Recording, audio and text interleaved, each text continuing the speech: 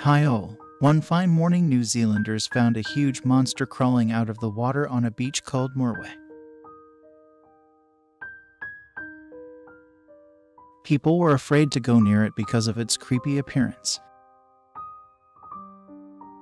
People with curiosity, but from a distance looked at the giant object, which is densely overgrown with barnacles. People were especially shocked when some of the shells began to open and worm-like creatures crawled out. These photos were taken by local resident Melissa Doubleday. As she got closer, she noticed something that looked like worms from the shells, which no one had seen here before. The published photos on Facebook were seen by scientists who solved the mystery of the sea monster.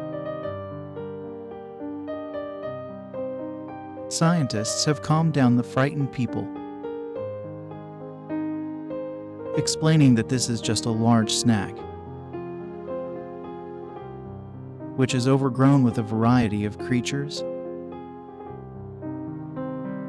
better known as the sea duck, attached to anything. One day the sea ducks will no longer be able to move around. They create a sort of cement mortar that permanently glues them to the surface. Unfortunately, if they are brought ashore in the blazing sun, there is nothing they can do about it. Thank you for watching the clip to the end.